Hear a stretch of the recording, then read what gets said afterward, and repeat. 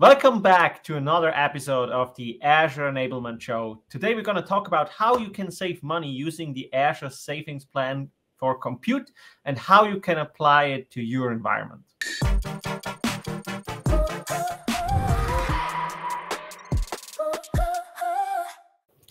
Welcome back. My name is Thomas, and I'm here with Obinna to talk about the Azure Savings Plan for Compute, how it works, and how you can apply it in your environment.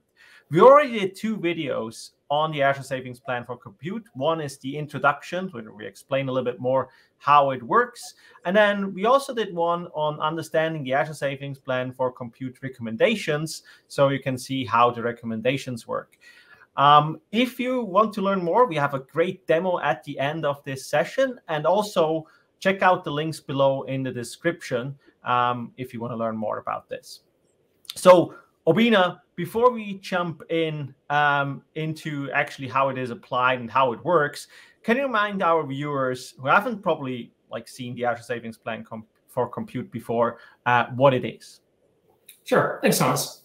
The Azure Savings Plan for Compute is a new flexible savings benefit that we announced last year. You make a monetary commitment for 1 to 3 years. In exchange, you get discounted pricing on a large selection of compute services. Awesome. So obviously, that sounds very interesting to a lot of customers. Saving money is always a good thing. So if I'm interested in purchasing the Azure Savings Plan for Compute, where can I find it? Sure. You visit the Azure portal and just search for Savings Plan in the search bar, and you'll be able to access it. That is awesome. So one of the questions we get a lot is, how does the savings plan apply to the customers in compute environment after they purchased it? So Obinna, can you explain to us a little bit how that works and how it's calculated and how it's applied to the customer's environment? Sure, absolutely. I'd love to do a demo and show you how it works. The savings plan, it's an hourly benefit that you purchase for 1 or 3 years. And in exchange, you're getting access to discounted rates for a large collection of eligible resources. The discounts are off list price. So it's not a discount off any already discounted prices. They're off the list prices themselves.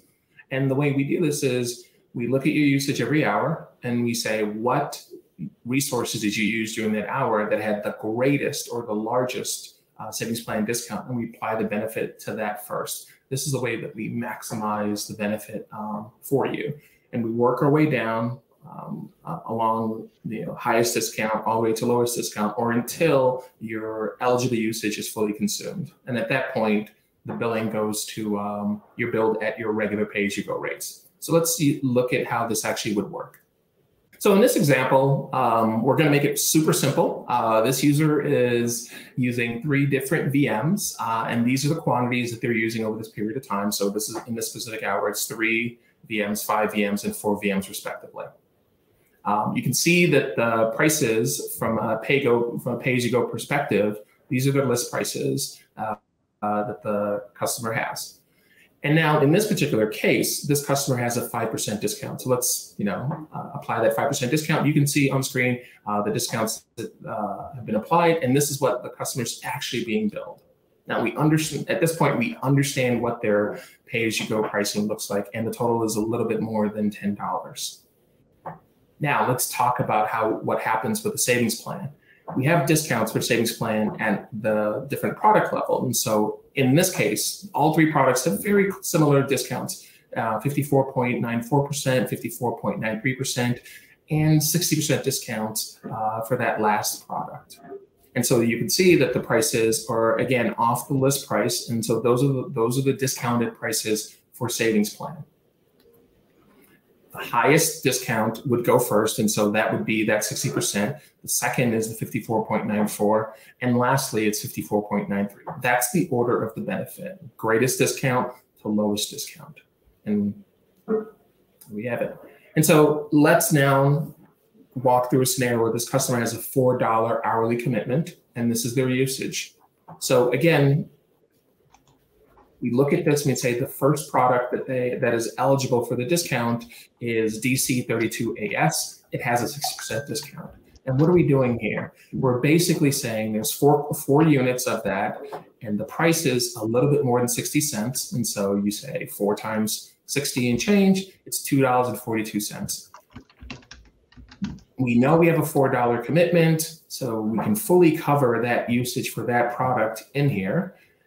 And we've consumed $2.42 out of our $4. That leaves us with $1.58. Okay. Now we've fully covered that first product. What's the next one? The next one is going to be B20MS because it has a 54.94 discount. Same sort of math. The quantity times the price gives us $1.12. Again, $1.12 is fully coverable because we have $1.58 left in our benefit. So when you add that $1.58 to the previous amount we'd used, we've now consumed $3.55 of our $4 commitment. We still have 45 cents left over, and we've covered 2 of our products. The last one has a discount of 54.93. It's the third, so let's go ahead and apply that discount. Now we know, based on the quantity and the price, we would actually need $1.07 to fully cover it. We don't have that. We only have 45 cents available, which means we're covering approximately 42% of the usage for that hour. Okay. At that point, once we've covered it, we fully consumed the $4 commitment. There's no money left over, but we still have uncovered usage. Okay. There's 57% of the usage for that last product, which was not covered. And we're going to bill that as pay as you go. And so the math on that leaves us with approximately $1.30 because we're applying 57% of the 5 quantities, multiply that by the price, it's $1.30. So at the end of the day, let's look at what happened here. Without savings plan, my cost was $10.38. Now I made a $4 commitment to a savings plan, and then I incurred an additional $1.30 in on-demand charges. So my total, the savings plan plus the on-demand charge, comes in at $5.30. So as you can see, I've saved $5 and approximately 8 cents, which is about a 49% savings. It's pretty good. And that's it. That's how we do our benefit application. Awesome. Thank you very much, Obinna. Great explanation about how the Azure Savings Plan for Compute gets applied to customer environments. So if customers now want to learn more, where do they go? They can visit the URLs that are on the screen right now, as well as in the description of this video. Awesome. So thank you very much, Obinna, for being here today. And also thank you to everyone watching. If you want to learn more about the Cloud Adoption Framework, make sure you check out aka.ms/adopt.